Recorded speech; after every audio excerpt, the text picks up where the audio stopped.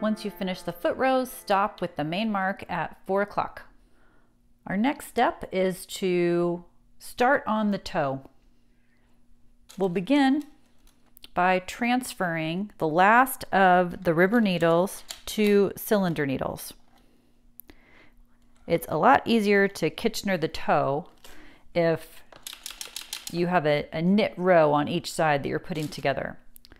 So we will essentially crank one more all knit row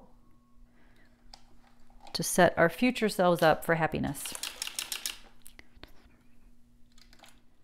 As soon as you've removed the last ribber needle, you can go ahead and remove the ribber.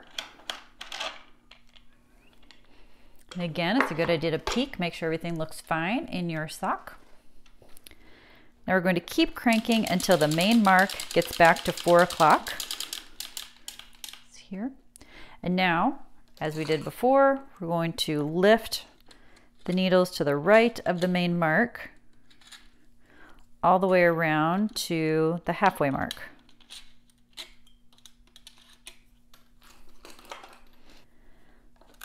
And then we'll crank until the raised needles are in front of the cam area. We're ready to engage our heel spring and start the toe. The toe is just like the heel until the very last step. So again, we're going to remove the weight, add the heel forks,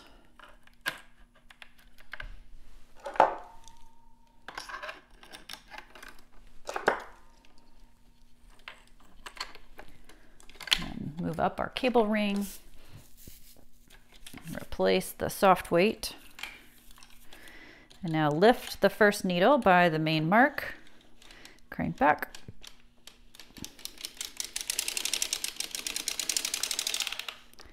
Continue lifting one at a time until you get to the target marks.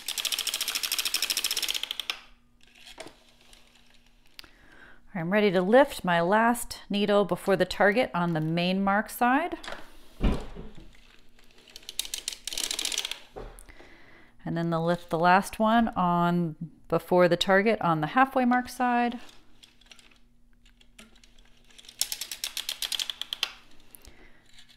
Now we're going to put down 2, wrap behind.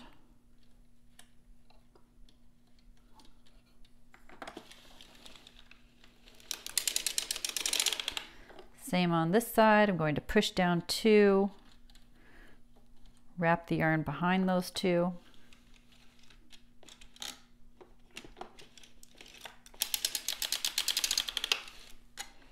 And from here, I'm just going to push down 1 at a time and wrap behind.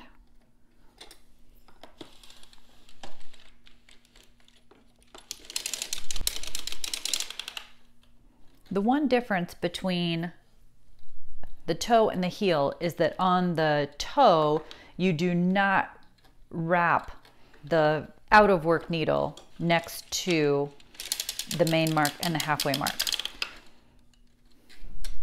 And then here we are at the halfway mark. We're going to lower that one, wrap behind it like usual, and then again, just crank until the halfway mark is at 9 o'clock.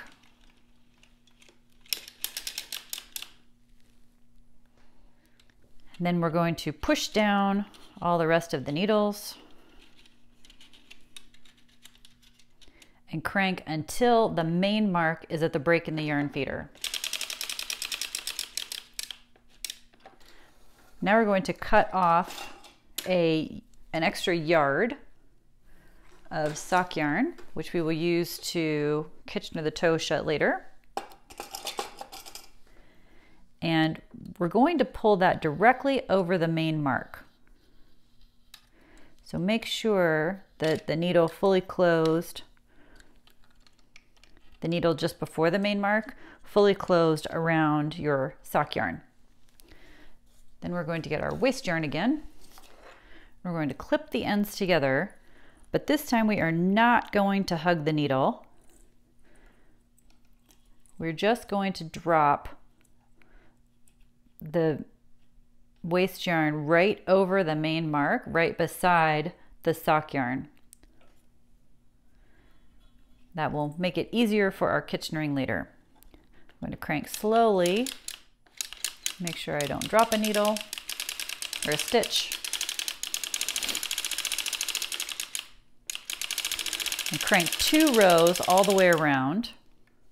Now we're going to mark the 2 stitches on either side of the halfway mark, and we'll do the same on the main mark side because that will help us make sure we've caught those corner stitches when we're kitchening. I'm going to crank halfway around. I'll do the same thing on this side. There we go. Now you want to crank a total of about 10 rows of waste yarn. That will be fine. Cut my waste yarn and then pull the sock off.